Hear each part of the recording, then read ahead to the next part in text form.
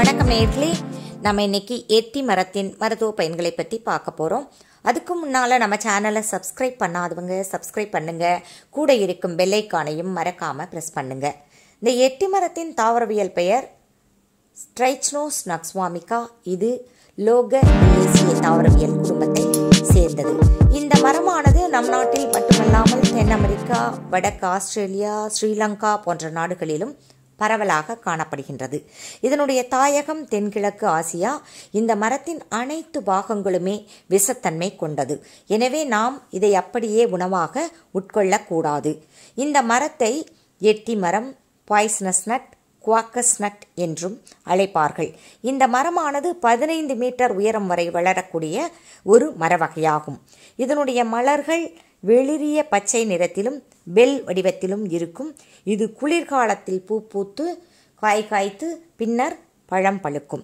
இந்த பழமானது ஆப்பிள் பழத்தை போல சிவப்பு நிறத்திலே பார்ப்பதற்கு மிகவும் அழகாக இருக்கும். அந்த பழத்தை பார்த்தவுடனேயே உண்ண வேண்டும் என்று ஆவல் தூண்டும். ஆனால் அந்த பழத்தை உண்ணக்கூடாது. அந்த பழத்தை உண்ணக்கூடாது என்று சொல்வதற்காகவே ஒரு பழங்காலத்திலிருந்தே ஒரு பழமொழி ஒன்று உண்டு.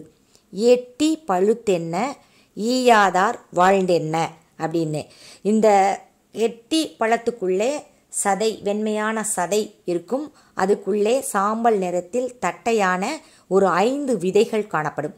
அந்த எட்டிக்கொட்டை ரொம்ப கசப்பாக இருக்கும். இந்த கசப்புக்கு எடுத்துக்காட்டு சொல்லணும் அப்படின்னா எட்டிக்கொட்டை போல கசப்பு அப்படின்னு சொல்லிட்டு பழங்காலத்திலேருந்தே சொல்லிட்டு வருவாங்க. அந்த அளவு கசப்புத்தன்மை கொண்டது. இந்த கசப்புத்தன்மை எதனால் இதுக்கு வந்தது அப்படின்னா, அதில் இருக்கக்கூடிய ஆல்கலாய்ட்ஸான ஸ்ட்ரைச்னோசின் மற்றும் ப்ரூசின் போன்ற ஆல்கலாய்ட்ஸ் தான் இதுக்கு கசப்புத்தன்மையை கொடுக்கக்கூடியது.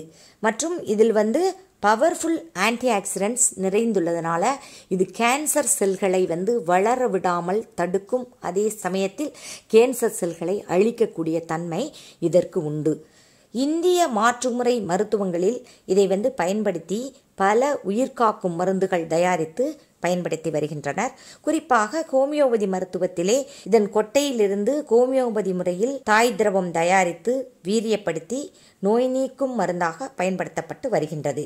நக்ஸ்வாமிகா என்ற பெயரிலே அந்த மருந்து ஜீரண மண்டல கோளாறுகள், வாந்தி, குமட்டல், வயிற்று உப்புசம், குடல் எரிச்சல், அடி வயிற்றுவலி, மலச்சிக்கல், வயிற்றுப்போக்கு, கண் சம்பந்தப்பட்ட வியாதிகள், தலைவலி, ஒற்றை தலைவலி, மாதவிடாய் கோளாறுகள், அலர்ஜி, ஆண்மை குறைவு, முதுகுவலி, குழந்தையின்மை, தூக்கமின்மை, கோல்ட், ஃப்ளூ, நரம்பு சம்பந்தப்பட்ட பிரச்சனைகள், புற்றுநோய் போன்றவற்றை நீக்க இந்த மருந்து பயன்படுத்தப்பட்டு வருகின்றது.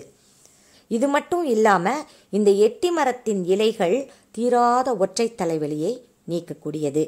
எனவே இந்த எட்டி மரத்தின் இலைகளை ஃப்ரெஷ்ஷாக ஒரு கைப்பிடி அளவு நம்ம பறித்து எடுத்துகிட்டு நன்றாக கழுவி விட்டு அதனுடன் 10 கிராம் அளவு வெள்ளைப்பூண்டு, 10 கிராம் அளவு மிளகு சேர்த்து அரைத்து அதை வடை போல தட்டி ஒரு 1/2 லிட்டர் நல்லெண்ணெயில் விட்டு நன்றாக சிவக்க காய்ச்சி இறக்கி வைத்து ஆற வைத்து வடிகட்டி அதில் பாட்டிலில் போட்டு வைத்து கொண்டு அந்த எண்ணெயில் சிறிதளவு உச்சந்தலையில் தடவி 1 மணி நேரம் கழித்து சீகக்காய் அல்லது ஷாம்பு வைத்து தினமும் தொடர்ந்து 7 நாட்கள் குளித்து வந்தால் தீராத ஒற்றை தலைவலி நீங்கும். பின்பு வரவே வராது.